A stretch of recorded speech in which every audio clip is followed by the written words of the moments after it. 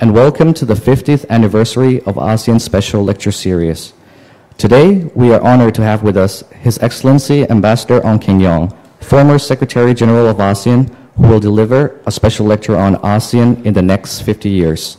To begin the program, ladies and gentlemen, please rise for the ASEAN anthem, the ASEAN Way.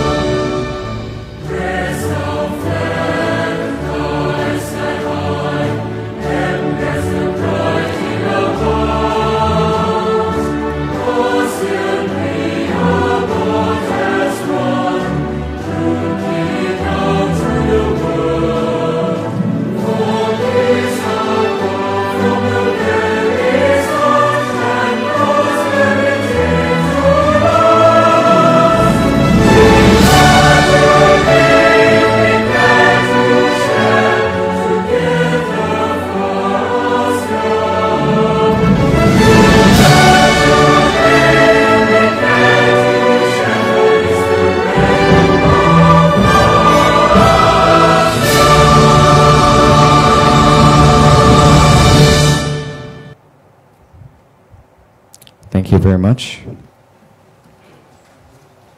And up next, we would like to present you a short video presentation depicting ASEAN's journey from day one and looking ahead into the future. Ladies and gentlemen, please enjoy the presentation of ASEAN's past, present, and future.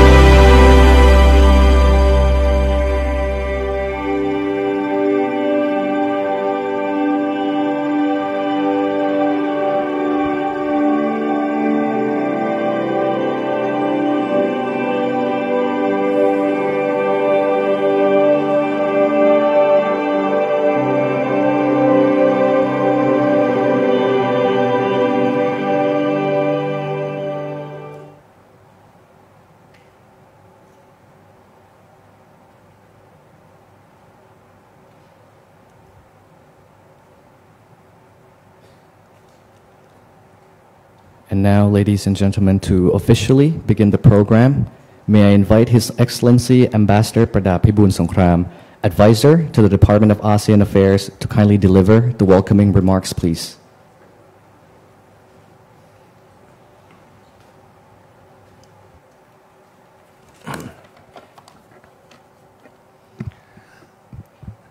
Excellencies, Ambassador Ong Keng Yong, former Secretary General of ASEAN, ambassadors, member of diplomatic corps, distinguished guests, ladies and gentlemen. We are honored to have His Excellency Ambassador Ong Keng Yong, former Secretary General of ASEAN, joining us in Bangkok as our keynote speaker today.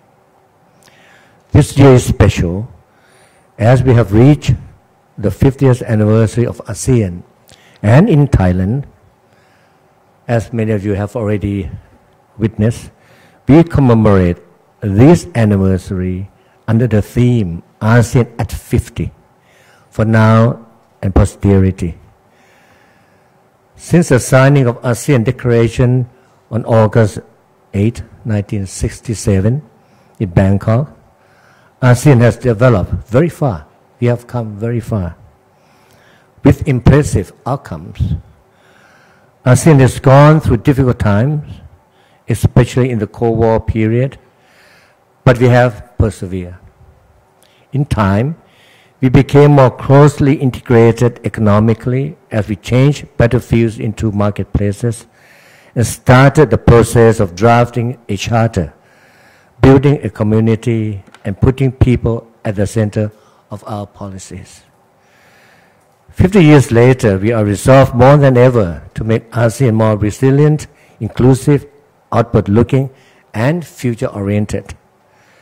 The ASEAN Charter in 2008 have made ASEAN more cohesive and rule-based,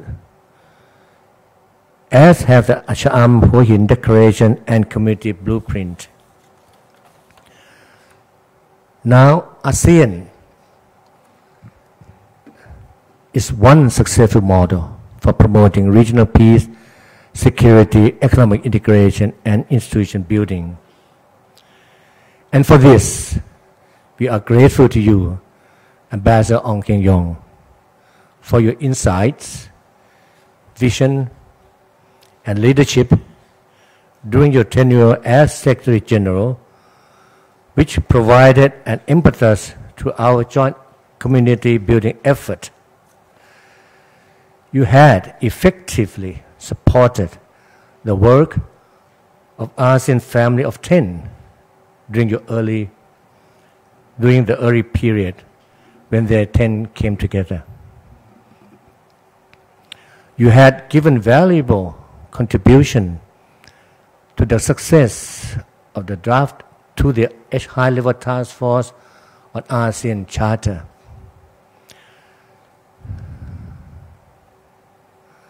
ASEAN efforts finally led to the establishment of the ASEAN Community in 2015, which is now the 6th largest economy in the world, with strong commitment and peace and stability.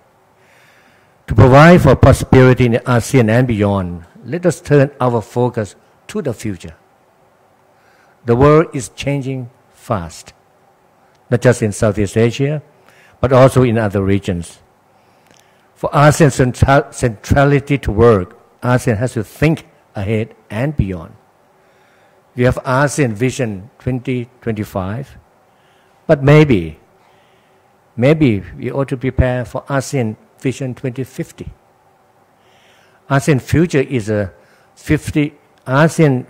the next 50 years will likely contain as many opportunities and challenges, and hope this forum will take advantage of the presence of such experienced diplomat as Ambassador Ong Keng Yong, and ask him the various opportunities and challenges. As we handle global mega trends, more complex traditional and non-traditional issues, one thing that is certain, though, ASEAN will continue to be active and credible global partner, especially in addressing international issues of common concern and bedrock of regional stability as we advance to promote and protect the interests of all Southeast Asian nations. Excellencies, ladies and gentlemen, in closing, I recall a motto of one of the Southeast Asian Games that was hosted by Thailand many years ago. It read simply, ever onward, ever onward. That is so true for ASEAN. As we commemorate 50 years of achievements, we should never forget that greater tasks and challenges remain before us. And so ASEAN owes it to past and future generations to continue to move forward to fulfill both old and new dreams and to ensure that ASEAN indeed remains for posterity. Thank you for being with us this morning. Thank you, sir.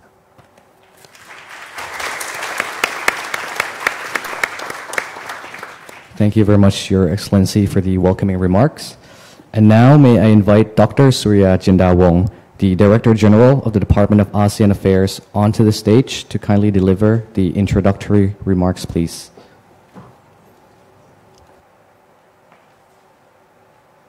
Good morning to you all, and thank you for joining us today at this very special event. As I've remarked in the past, it's very difficult to be the second speaker, speaking after Kun Pradap, and then to speak right before Ong Keng Yong. If you recall, in a full course meal, Kun Pradap is probably the main appetizer. Ong Keng Yong is the main course. That leaves me to be, I guess, the sorbet, that right in between. But I hope it doesn't leave a sour taste in your mouth, but rather to help think a little bit, give a chance for Ong Keng Yong to gather his thoughts, which he has already. But for me, simply to say that I've worked with Ong Keng Yong for a number of years when he was Secretary General of ASEAN. In many ways, he exemplifies what ASEAN is about, defending national interests, but at the same time working for regional interests. I don't want to go through his CV. We all know who he is. He's with the S. Rajaratnam School right now, but he's also Ambassador at Large of Singapore Foreign Ministry. But simply just before handing over the floor to him, which I'm very eager to hear, to say that I think Ong Keng Yong and many others, including those in this room, you are really the key reasons why ASEAN has been a successful achievement in the past. But we would also look forward to the continued energies and ideas and visions of all of us for ASEAN to move into the future.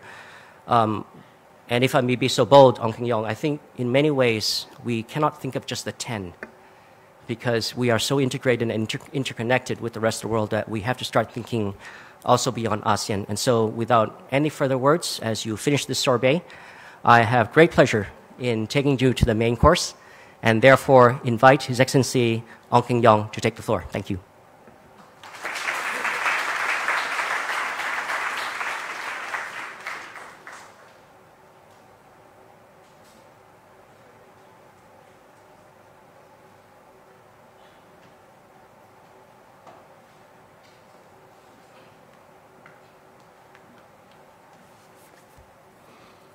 Thank you, Surya, for that nice introduction.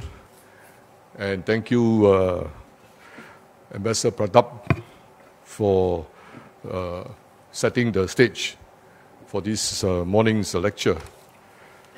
Actually, as I step into this room, I must confess that I did not inform Singapore Foreign Ministry that I was coming here.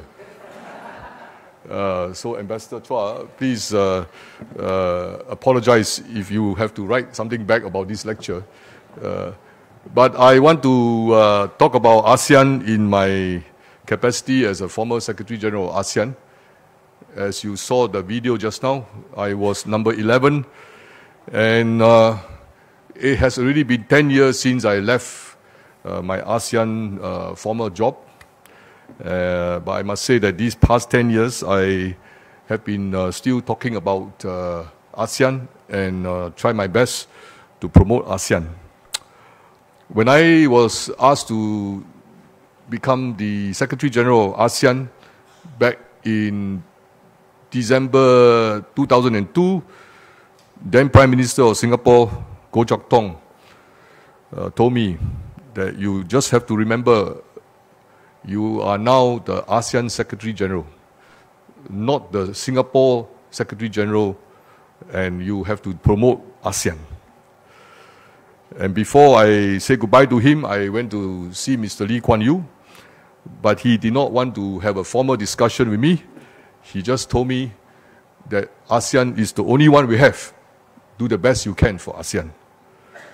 So from my immediate boss, Mr. Goh Chok Tong, and our first Prime Minister, Mr. Lee Kuan Yew, the message was very clear. I have to work for ASEAN and do what I can for ASEAN. Well, first of all, let me thank the Ministry of Foreign Affairs of Thailand for this kind invitation.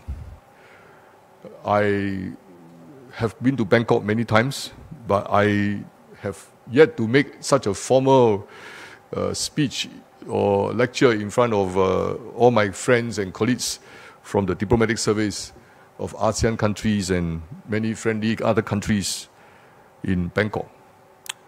So I hope you will be generous in your response to my remarks.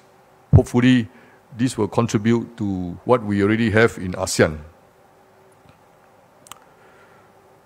ASEAN has been relatively successful in its first 50 years. There are several important achievements, no matter how much the critics would say otherwise. The Bangkok Declaration, which you saw just now on the video, establishing ASEAN on 8 August 1967, remained the single most profound diplomatic accomplishment in the Southeast Asian history of the past 5 decades. By the way, the original document, the Bangkok Declaration, is still in the custody of Thailand. Yeah, ASEAN Secretariat tried to ask for the original copy, and I was told to write in formally, and there would be a parliamentary debate about how to transfer this archival document to Jakarta. So I decided maybe save myself all the trouble. After all, the Thais are good archival protector, so they can keep the original Bangkok Declaration in Bangkok. With ASEAN, Southeast Asia is a very different place compared to the preceding period. The famously diverse Southeast Asian region is open, accessible, and peaceful. More importantly, the region is looking to the future with a plan for progress. Countries from around the world are engaged with ASEAN. Almost 90 of them have formal diplomatic ties with ASEAN.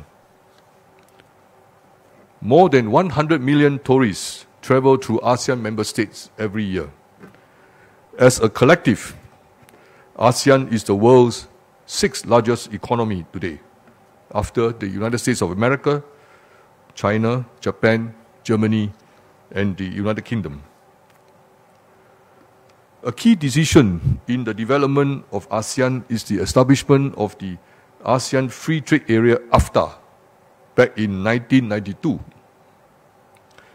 This laid the foundation for the ASEAN Economic Community, AEC, one of the 3 pillars of the ASEAN community.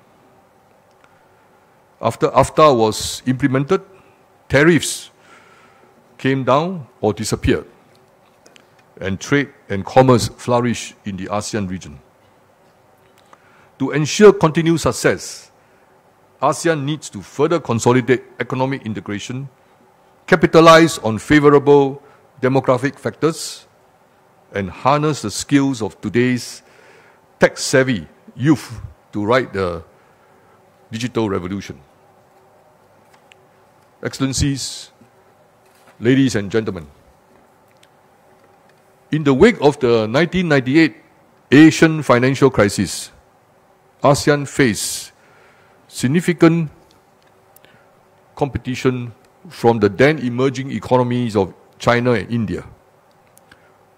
At that time, foreign direct investment, FDI, into ASEAN shrunk by 2/3, and aggregate economic growth dropped by 50%. This was in stark contrast to China's surging FDI and its export and growth in GDP at that time. Southeast Asia was seen as losing its competitiveness, and ASEAN could no longer compete on low cost of production alone. Against this backdrop, a few ASEAN leaders persuaded all their counterparts that it was necessary to do a well-researched competitiveness study.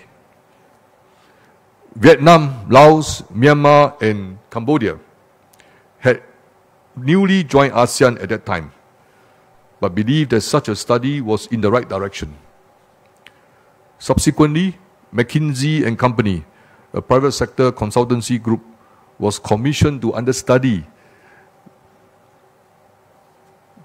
the study on the region's economic competitiveness. To be sure, the ASEAN leaders were also ably assisted by their respective ministers and senior officials in this endeavor. The McKinsey report is now almost forgotten, but it must be credited with providing ASEAN governments with a solid proposal on moving forward on economic integration for the region. The study estimated that a fully integrated ASEAN economy could raise ASEAN GDP by as much as 10%, while reducing the operational costs by up to 20%, operational costs of transacting commercial activities across the ASEAN countries. The study stressed that Southeast Asia would lose out eventually as a result of the competition from China and India, and warned of dire consequences if ASEAN did not become competitive through economic integration. As a follow-up to the ASEAN competitiveness study by McKinsey and Company, a high-level task force was established by the ASEAN economic ministers, tasked with working on a set of recommendations on how to deepen regional economic integration. In fact, the high-level task force recommended that the idea of an ASEAN economic community be formalized as an end goal of ASEAN economic integration. Many action measures and deadlines were spelled out. At the same time, this high-level task force also agreed that free trade agreements with ASEAN dialogue partners were to be negotiated to complement and supplement economic development of ASEAN. Today, with growing anti-globalization and protectionist sentiments across the world, as well as an unpredictable Trump administration in the US and a European Union distracted by internal problems, it has become an imperative to maintain economic growth for continued stability and prosperity in ASEAN. As such, intra-ASEAN initiatives like the AEC, as well as regional initiatives such as the RCEP or the Regional Comprehensive Economic Partnership, will be the cornerstone in making ASEAN the bulwark of an outward-looking Southeast Asia, championing trade liberalization and engagement with the rest of the world. If ASEAN is to prosper for another 50 years, it must tackle difficult questions about how to sustain its economic integration, navigate the accelerating pace of technological change and digital disruption, and channel the energy of its youthful population to enhance the relevance of Southeast Asia with the rest of the global community. The continued growth and prosperity of all member states of ASEAN is certainly the number one priority. ASEAN must aim to be one of the most digitalized and integrated goods and services powerhouses of the world. Present assessment has put ASEAN as the fastest growing internet market in the world. A recent report calculates that the region's online population is expanding by 124,000 new users every day. And this will continue at this pace for the next 5 years. The mobile phone connectivity is widespread in ASEAN. In fact, smartphone technology is reaching more than 50% of population in the less developed ASEAN economies, while in the more advanced ASEAN member states, the number is nearly 90%. However, such modernization and technology came with their challenges and disruption. For example, the traditional way of doing things, especially with regard to employment in the manufacturing industries, has been transformed.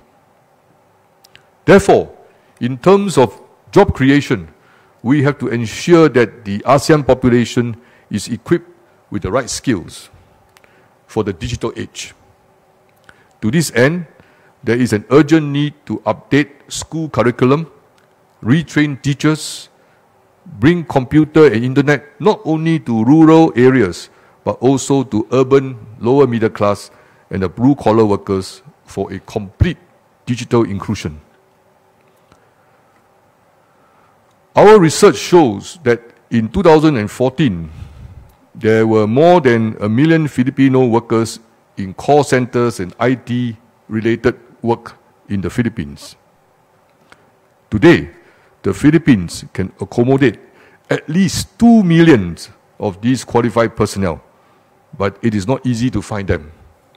Some say they are all in Singapore, but it's not true.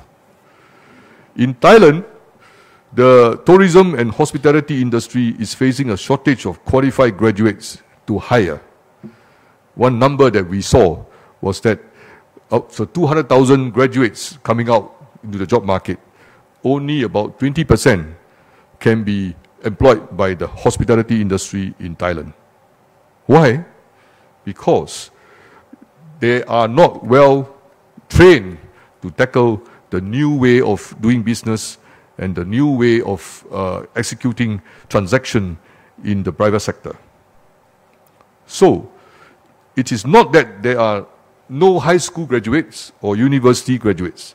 The problem is a mismatch of supply and demand.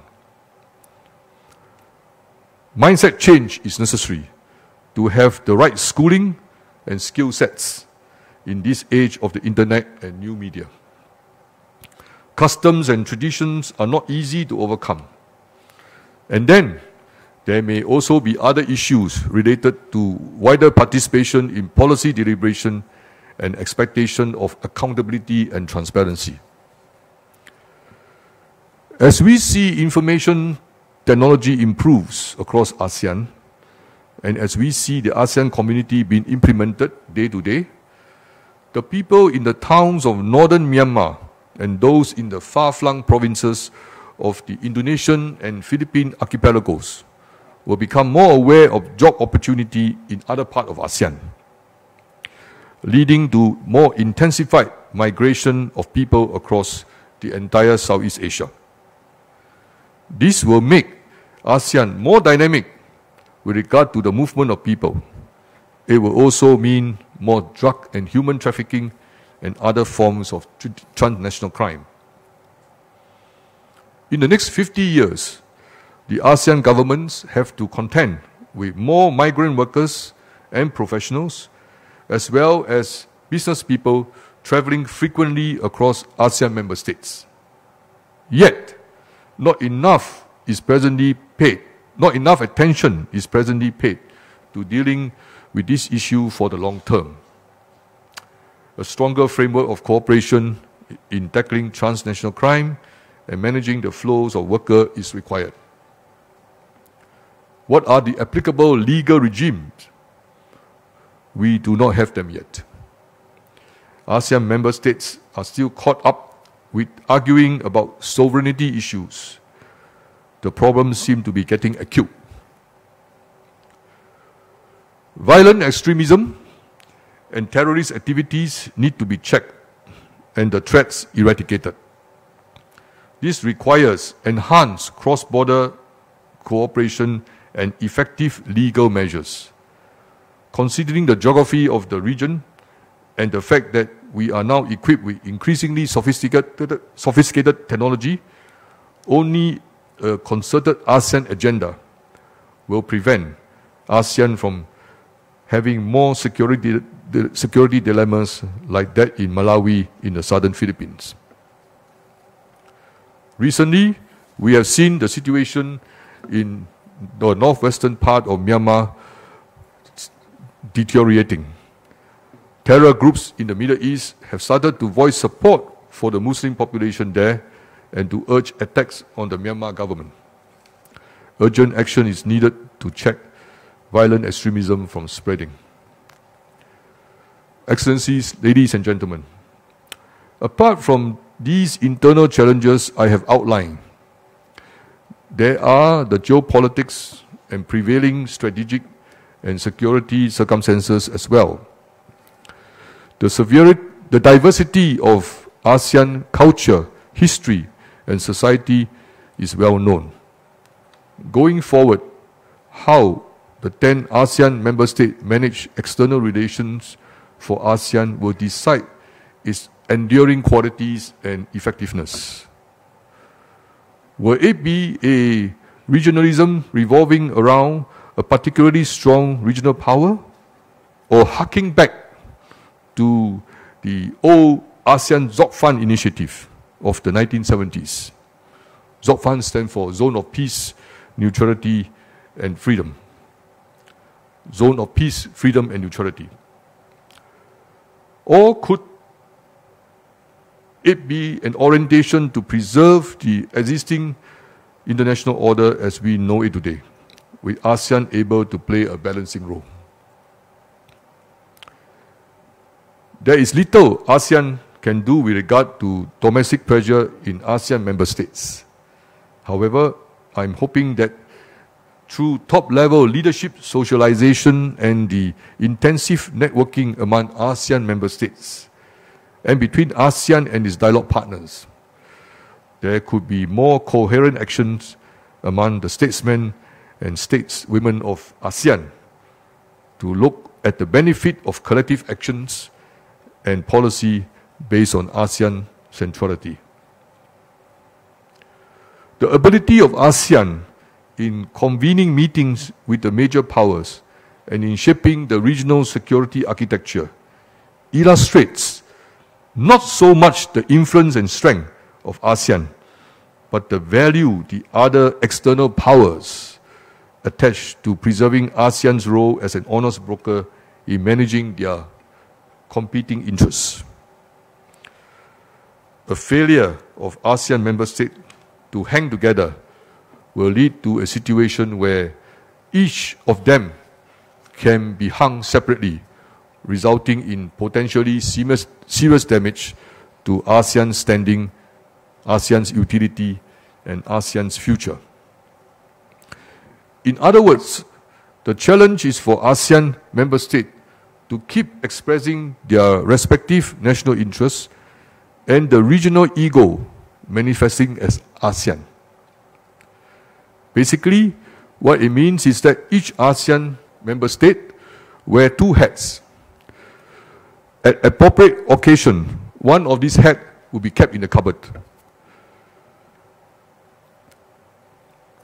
From my observation, I can sense that if leaders in ASEAN can rise to the occasion and stress the need for ASEAN unity and adherence to established principles of ASEAN diplomacy over the past 5 decades, there will be resonance among all the ASEAN heads of government.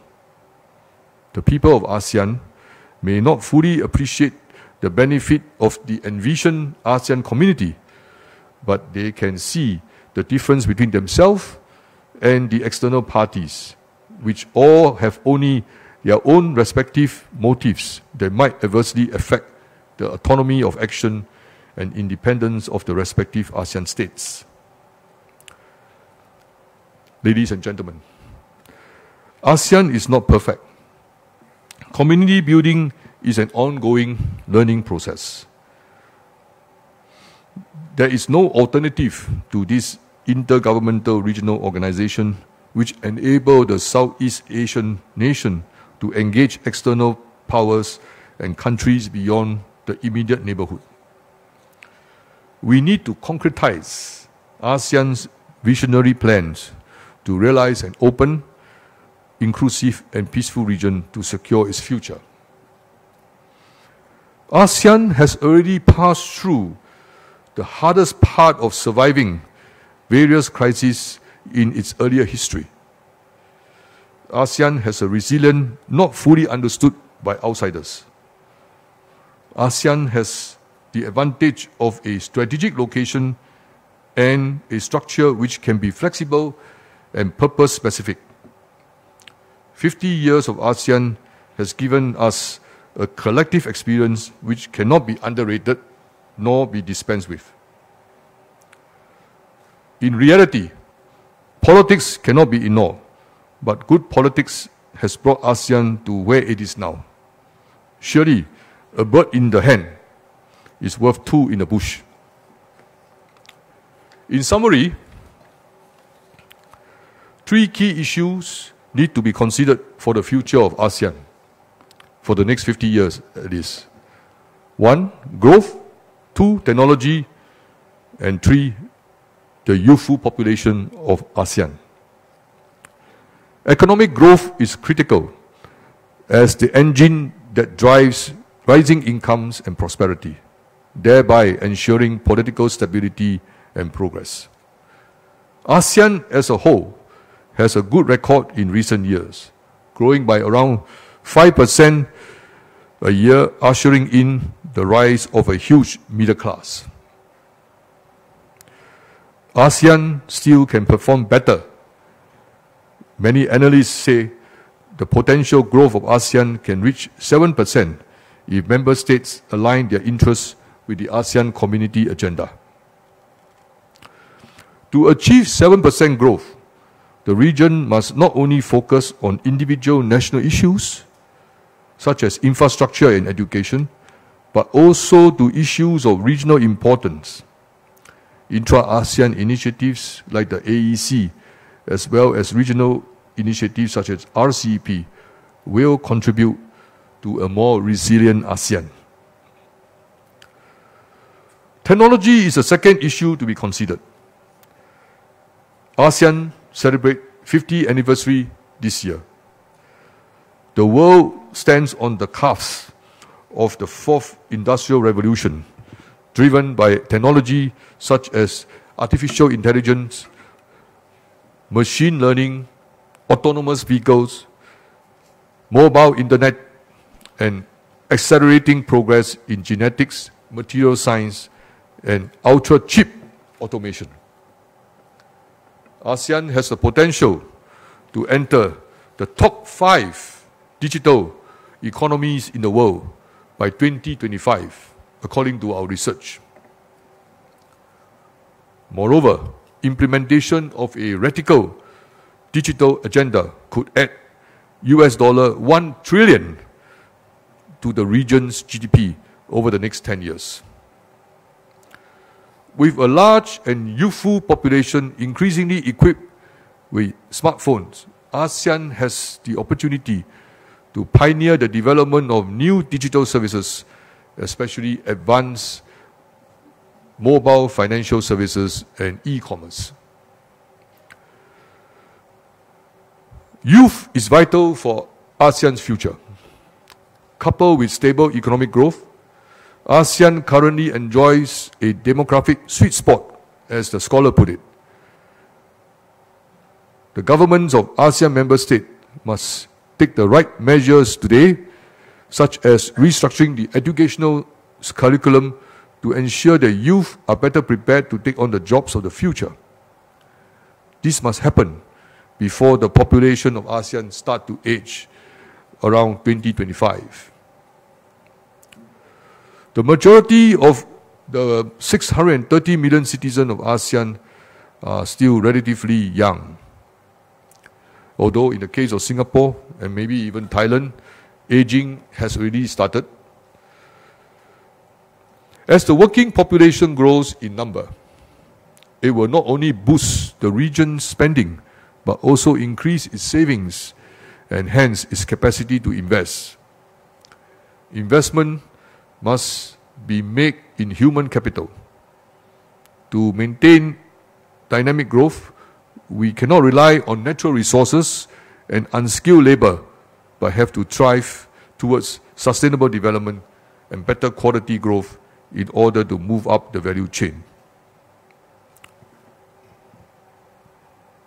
Thank you, ladies and gentlemen, for your attention. I am now happy to take your comments and questions.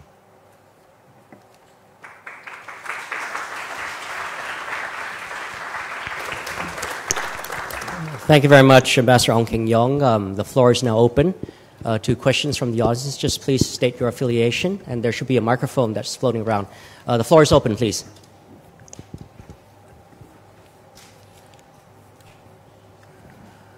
This is the traditional lull before all the questions come. But let me just kick it off then. It's okay. Is there any questions from the? If not, I'll have the first question. That's the prerogative of being here.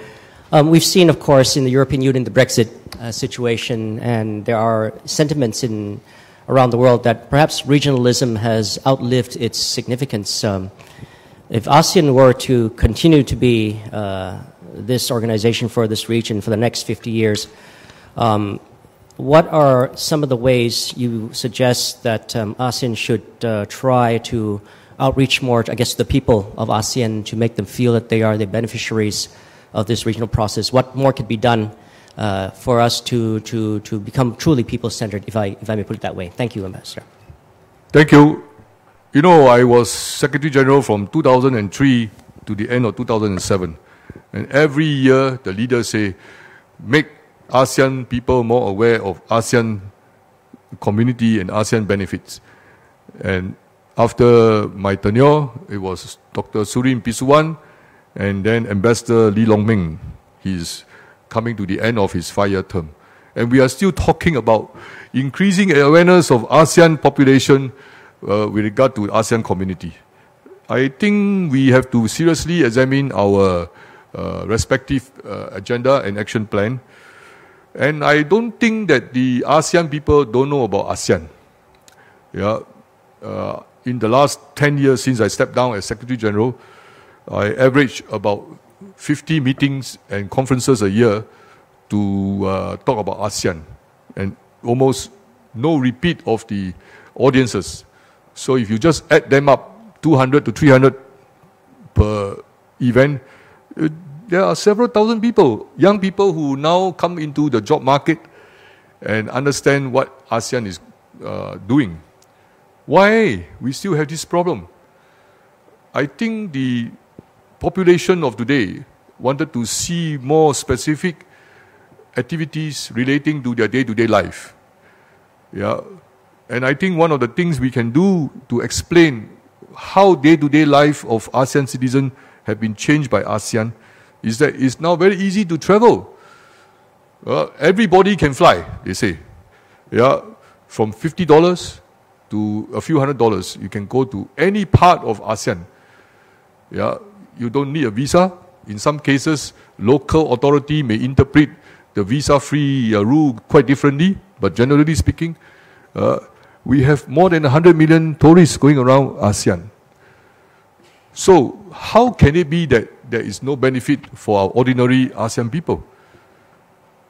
So the question now is, how do we actually customize our messaging, our statements, and have more of our political leaders to talk about ASEAN when they go about in their grassroots activities, and also to directly relate what ASEAN is doing to the life of our people. I would like to encourage the media friends to stop publishing photographs in the newspaper of ASEAN leaders sitting around nice, beautiful conference room and not doing anything more than that. Actually, that's not true. Yeah. But I agree, there is always this pressure on our officials and policymakers to do more to reach out to the people. So we should try. I was telling Surya just now that if you look at the official records in ASEAN countries, you'll be shocked to know that there are so many NGOs and civil society organizations. In the Philippines, the registered civil society groups come close to 500,000 for a population of 100 million people in the Philippines. In Indonesia, what we could uncover from our search for record was close to 300,000 to 400,000 And I don't know how many in Thailand, how many in the other countries in the region. So if you look at it, there are more than 1 million NGOs and civil society organizations. What have our leader done to connect with these people? So perhaps in the case of Singapore Chairmanship next year and Thailand Chairmanship of ASEAN in 2019, we can bring more people to the national stadiums of our country and have our leaders to talk to them and maybe give them each a nice message of why ASEAN matter to their life. Thank you. Thank you. Floor is open, please, for questions from the floor. Yes, in the back. In case that you don't recognize me, my name is Kitty. Yes, of course I know you, Kitty. He was the ASEAN Director General of Thailand during my time. Yes. And he gave me a hard time all the time. 2006. Thank you for the introduction. My question would be about the role of the Secretary General. If I remember correctly, you are the first Secretary General who was promoted ministerial level. I'm not sure whether I'm right or not, but I think you have done a lot of good things during your term. Dr. Surin followed, and with his real foreign minister's background, he did a lot as well, and now Vietnamese is doing. ASEAN has been evasive to be supranational. So what I understand is that even though our Secretary General is at ministerial level, he or she has to toe the line. He or she can speak on behalf of ASEAN, from the background of ASEAN decision and statement and so on and so forth. But again, from time to time, he or she could be criticized by our ministers or even our leaders. But what do you see from your point of view 17 years ago, or whether SecGen has played enough constructive role for ASEAN, and would Secretary General would play a stronger role in the future? Thank you. Thank you, Kitty. Yes, I think the Secretary General can definitely play a more active role. Actually, if you look at the whole ASEAN structure, the whole of the 630 million people, there's only one guy officially appointed to be Mr. ASEAN, and that is the Secretary General of ASEAN. And if you look at the ASEAN Charter, the green leader booklet that Dr. Surin showed you in the video, there are several sentences devoted to what the ASEAN Secretary General can do. And he is the only guy who can represent ASEAN, not our respective member countries, in any of the international and regional forums. So I remember when I went to the UN during my time as Secretary General, the UN Secretary General, first was Kofi Annan, later was Ban Ki-moon, actually did the right protocol, because they have been Secretary General of the UN, and I'm sure UN member give them a hard time too. So with us appearing at the UN, they give us the seat of honor, and some of the ASEAN member countries objected to it. And I don't want to mention name, but a few of them were ticked off by the Secretary General of UN. Personally, I think Mr. Kofi Annan did that. He says, excuse me, who is representing ASEAN here? You from Singapore, from Thailand, Malaysia, or what? Nobody. Only the Secretary General of ASEAN. So this fact is not well known. And I think as Secretary General, as our professional ethics, whether it is my predecessor or my successor, we don't always blow this up. But the ASEAN leaders who approve the ASEAN Charter recognize that there is only one representative of ASEAN at this moment around the world. And today we have many ASEAN centers and institutions. Some of them have what they call Director Generals and Secretary Generals, yeah, and they represent ASEAN also. But some of our officials in member countries still cannot accept this. I think maybe the next part of my career, I should spend time doing lecture on ASEAN Protocol. Yeah, and actually, if you look at the very important document called the Protocol on Rights and Privileges for ASEAN, there is also a recognition that the ASEAN Secretary General, first of all, he is of a ministerial rank, and he should be accorded the treatment accorded to any ministerial diplomatic representative from any countries around the world. So, we, in terms of protocol, in terms of ceremony, can be said to be quite well placed. The problem is that we are all very well-trained diplomats and Southeast Asian. We don't try to talk over our political appointees, because after all, they are elected by the people, right? We are appointed by our respective ministers. So the guy who got the popular vote must be allowed to say more and be more authoritative.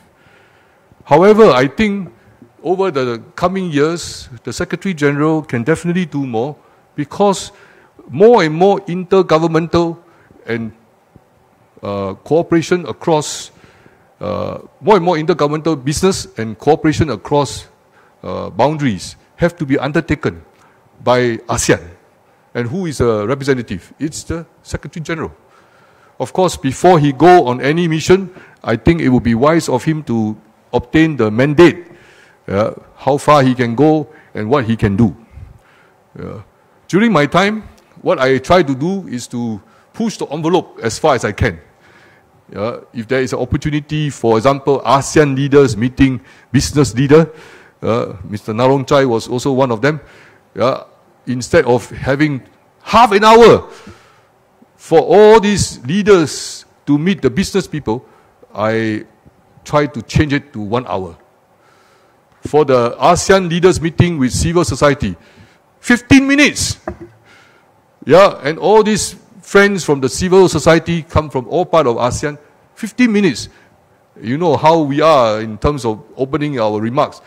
Congratulate people, thank people. By the time that is done, it's 15 minutes. So I try to stretch it to half an hour. Later, I put it 45 minutes. And finally, before I left my job in 2007, 1 hour. So that's what I did.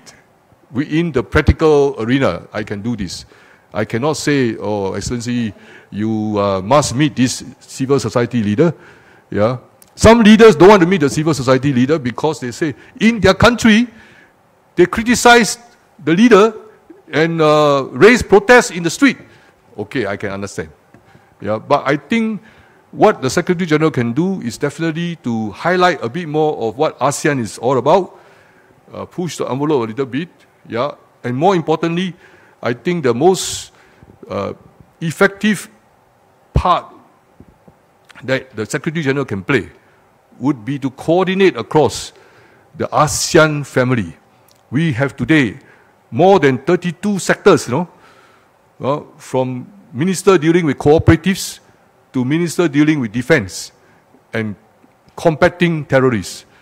32, and if you count the other smaller group, maybe another 30. So what can ASEAN Secretary General do? Make sure that all our parts talk to each other, coordinate better. Thank you. And by the way, I wasn't the first Secretary General with a full ministerial status. It started with Mr. Ajit Singh from Malaysia. Then he was succeeded by Mr. Severino, Rodolfo Severino from the Philippines, and then me. So I was number 3, if you like, in this new structure. The third person after Ajit Singh of Malaysia and Rod Severino of Philippines. So we are now having the Secretary General from Vietnam, and after him, next January, we will have a new Secretary General from Brunei, because the clock starts again. we go by alphabetical order in the English language. I don't know other alphabetical order, maybe there are some different arrangement, but we start with Brunei again, and then followed by Cambodia, Indonesia, Laos, Malaysia, Myanmar, Philippines, Singapore, Thailand, Vietnam, in that order. Okay. Thank you very much. Perhaps one more question from the floor?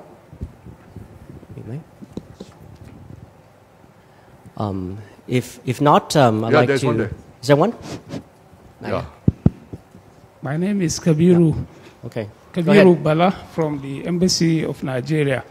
Now, looking at the pictures of the Secretary Generals in the last 50 years, I have not seen a lady Secretary General. Do you see, maybe in the next 50 years, coming, a Secretary General from the other gender? Thank you. Of course.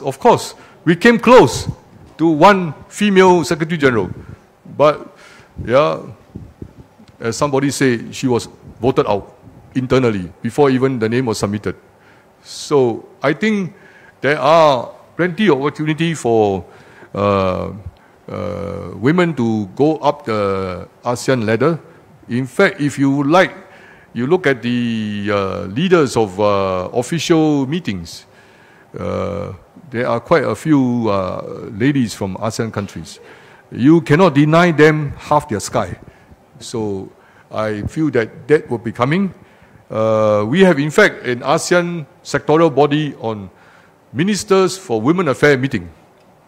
So they are not to be easily neglected, yeah, and more, they are going to be in your meetings and your events.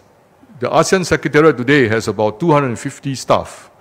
If you go there anytime and you ask for a turnout, I think almost 65-70% are women. So we are under their control. Thank you very much. Thank you very much. I think that will conclude the question and answer session. And just to confirm, just another statistic, in my department, it's 95% women. So I'm definitely under control here. And with that Q&A, I'd like to applaud again to Secretary General, Ambassador Ong Keng Yong, please. And please remain on stage for the next program. Thank you very much, Your Excellencies, and everybody for your kind participation. Now, may I please invite His Excellency Ambassador Pradap Pibun Songkram onto the stage to kindly present the gift of appreciation to His Excellency Ambassador Ong Keng Yong, please. And also, in addition to the gift of appreciation, we would like to also invite Ambassador Pradap to also kindly present the ASEAN Charter and the ASEAN Vision 2025 in Braille versions, please.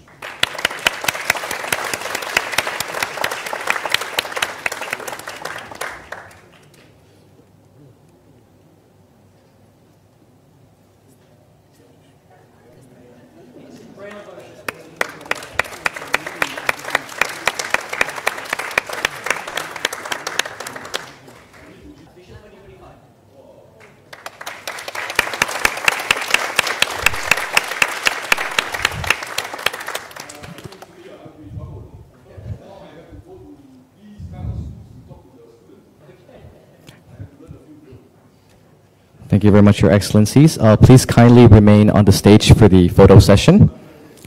And now, to join their Excellencies for a group photo, may I please invite onto the stage Dr. Surya Jindawong, Her Excellency Mrs. Chua Seo-san, Ambassador of Singapore, His Excellency Mr. U Myo Mintan, Ambassador of the Republic of the Union of Myanmar, Ms. Mary Ann Padua, Deputy Chief of Mission of the Philippines, Mr. Tafero Sio Tikno, Deputy Chief of Mission of Indonesia, Mr. Mohd Faisal bin Razali, Chargé d'Affaires of Malaysia, Mr. Ukam Sankao Misai, Deputy Chief of Mission of the Lao PDR, Mr. Quang Trung, First Secretary of Vietnam, and Ms. Pei Wei Ko, Second Secretary of Brunei Darussalam.